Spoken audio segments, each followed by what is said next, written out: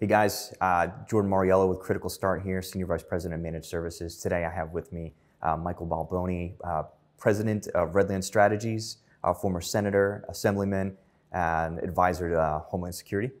Honored to have him here with us today. We've been doing some awesome discussions about things that we're doing at CRITICALSTART and working with Redland Strategies, but today we wanted to take an opportunity just to talk to Michael about some general cybersecurity issues. He's a major influencer in our community. I know many of you already know who he is, and has had a major impact even on some of the legislature that we've seen around our industry too as well. So we wanted to take time to get some thoughts from him on some of the direction the industry's going and the impact that some of the changes we see in cyber in general are having on national defense and the role of Senate and Congress and where that's going from a legislature perspective too. So we're going to open up and have a nice fun conversation here about some of these issues. So thank you so much for being with us, Michael. Thanks for having me, Jordan, and thanks for your service to the country and the military. Thank you very much, sir. I appreciate your support.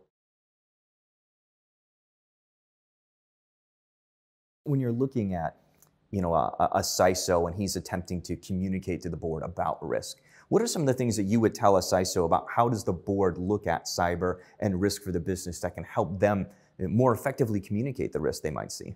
So I found that obviously there is a wide variety of information, education, experience as it relates to cyber issues. There's some board members who could be a chief information security officer on their own, and they're a huge asset to the board. But that typically is not one of the criteria that boards use for attracting trustees or boards of directors. That's not one of the things they look for. It's an added value, great, but that's not really part of the typical board of directors profile. And so therefore you have people who sit there and say, okay, we have to do security. I look at security as one bucket, right? It's whether it's physical security of the buildings, it's physical security of the servers, it's physical security of the data we have.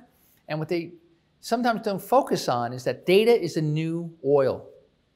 We are a data-driven society. Absolutely. And so how we use data, how we protect data, how we explain data to the people that we serve, whether it's our shareholders, our customers, the folks that we work for as a board of directors, it's very difficult to articulate that many times. And so we need to have awareness. And we need to let people know that cybersecurity doesn't have to be a roadblock to effectiveness. It doesn't have to be a drag on your business model. It doesn't have to be something that's just a cost driver. We can actually make the system such that we can empower the networks by doing the smart, and the timely changes to the cyber network, employing good strategies.